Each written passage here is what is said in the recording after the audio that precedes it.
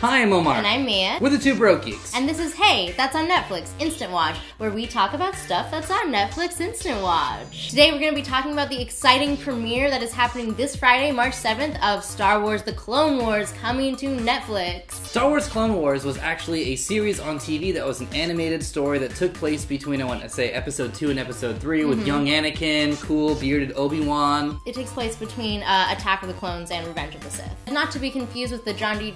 Tartakovsky, I can never know if I'm saying his name right, but I love him. He also did a series of Clone Wars that was the 2D animated one. This is the 3D one. It was a pretty popular series for kids. It's huge. I watched it with my brothers. We loved it. Now, why is this a big deal that it is coming to Netflix? First of all, more Star Wars. That's right. We can now watch Star Wars content on Netflix. This is huge. I don't know if you guys noticed before, but there was plenty of Star Trek and other sci-fi on Netflix, but there's no Star Wars properties on there at all. So this is really the first time we're seeing this deal with Lucasfilm and Disney owning Star Wars and Netflix getting in on it. And these episodes are exclusive to Netflix, so it is the only place you can watch these episodes of Clone Wars. So Netflix is taking over as usual.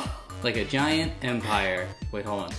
No, not that. What I'm hoping this means is that we're gonna start seeing some more Star Wars content on here. Although what is included in the Clone Wars deal is a lot. Because you're gonna get the series, you're gonna get season 6 with unaired episodes that we were lucky enough to watch. And they're gonna put the feature film on there. And there's like director's cut episodes. It's crazy. It's a lot of content. So we gotta check out the unaired episodes. What did you think of them?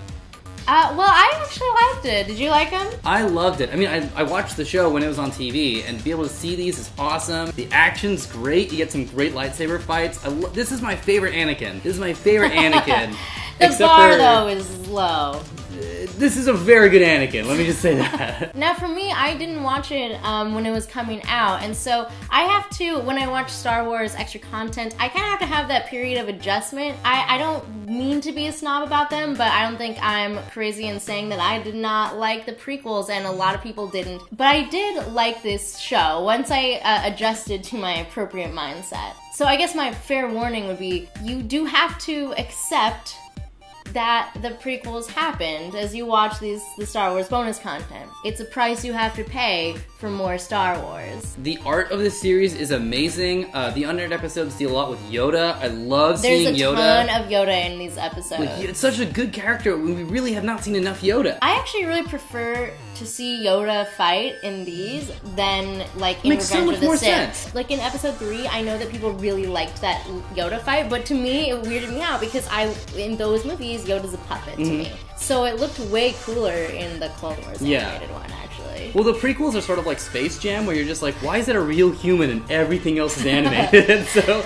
I'm glad that this is just all animated. It's not distracting. I really like the way they build out the world in the unaired episodes. There's some really cool Miyazaki characters you get to meet. I like those. There's a character or bunch of characters that you meet that are totally like a Miyazaki inspired, and they kind of reminded me of Avatar: The Last Airbender. You would think from the cover and from the animation that it would be for young kids, but I don't know if it is. You said something funny. You compared one of the episodes to like a Law and Order on Star Wars Law and Order on one steroids. Of the episodes is Star Wars Law and Order. But the other episodes, there was a lot of awesome, like a spiritual journey and some fighting, and I won't say any more than that because spoilers. But if we have to live in a world where the prequels happened, and we do, I actually really prefer these TV shows and this TV series as being like the extra Star Wars information that you get, because it kind of reminds me of the Star Wars like novels that I read as a kid. Stuff, yeah, so it's more approachable to me to watch that way. I don't know. This is the best stuff to come out of the prequel, in my opinion.